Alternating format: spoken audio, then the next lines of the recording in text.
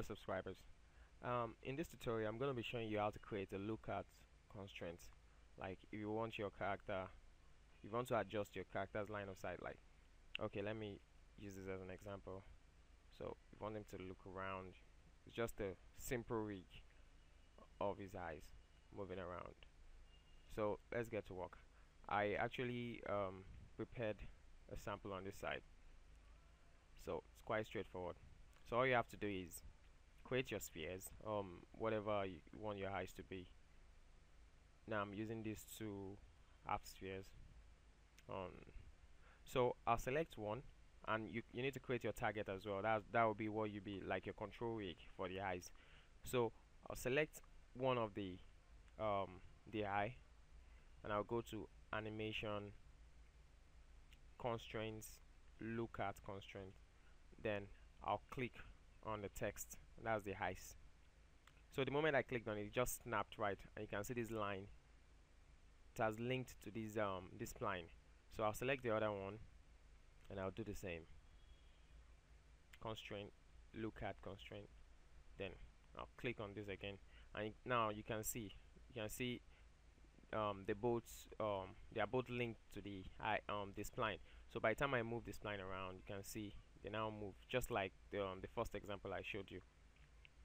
So another thing to take note of is in your motion tab, when you scroll down, right, you can see rotation, and there are some things to edit right here.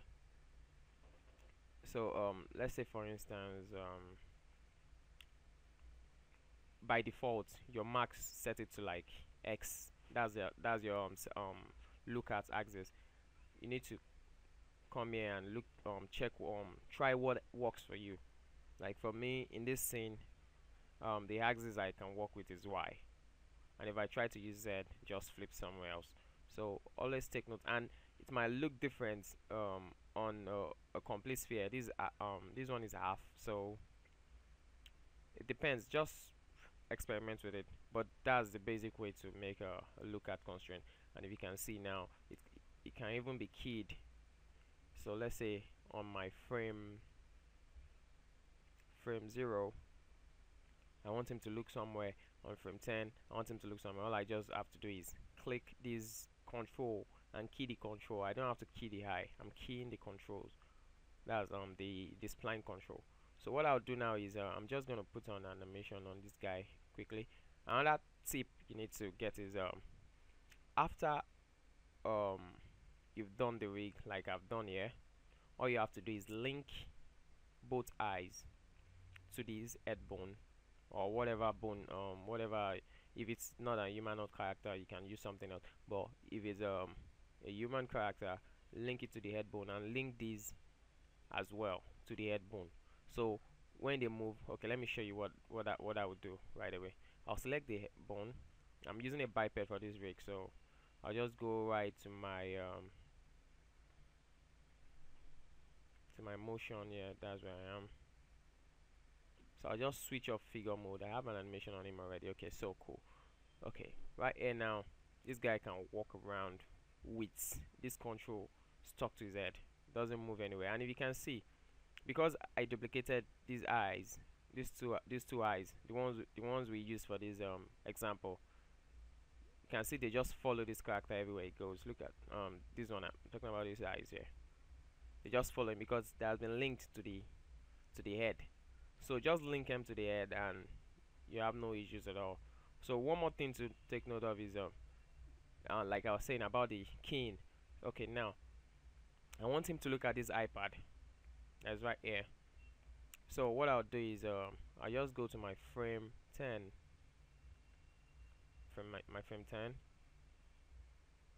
I'll press N for auto key. That's my shortcut for auto key. So I'll select the eye spline, and I'll just move it around like this. So let's just zoom in and see what the character. Okay, you have to take note of how you move it as well. This is not realistic at all what I just did, so I needed to like do something like this, and there is no way your eyes will move like that and you won't turn your head. If you want to look that extreme, like okay, you want to look to this point, you need to like turn his head like like so, like this. It's just an animation tip. It's not supposed to be part of this tutorial, but what I'm saying is you need to like make it look good, like this. So you can key the eye, the movement of the eye. So now that I've moved to this frame 22, I can just move it again, but I have to be mindful of the position.